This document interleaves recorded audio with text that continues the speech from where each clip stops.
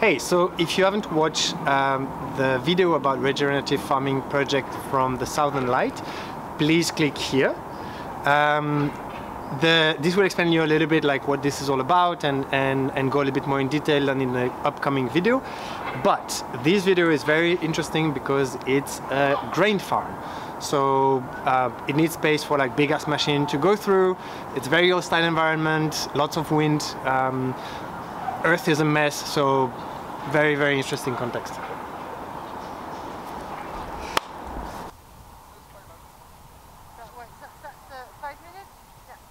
So here we are in Trikala, in the field of Natasha and Alexandros from Ecogaia.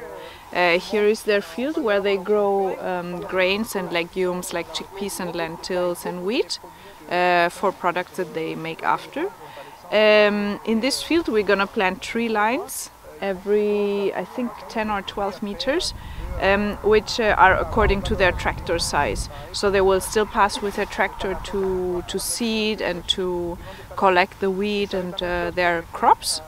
And there are going to be tree lines in between that will have also fruits, but also nuts like pecan, we have mulberry, we have plums, and we have walnuts. So we diversify also their crop production.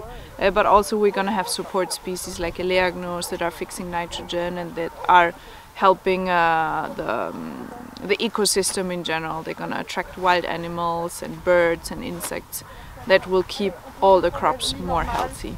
Okay, cool. And is this all something that you put because of the wind? Like are these kind of wind barrier as well? It's true that all these tree lines, they really help in protecting the crop from the stress from the wind. So yeah, they got all the lines in between, they're gonna benefit from this wind protection. And here sometimes it can get really rough with wind.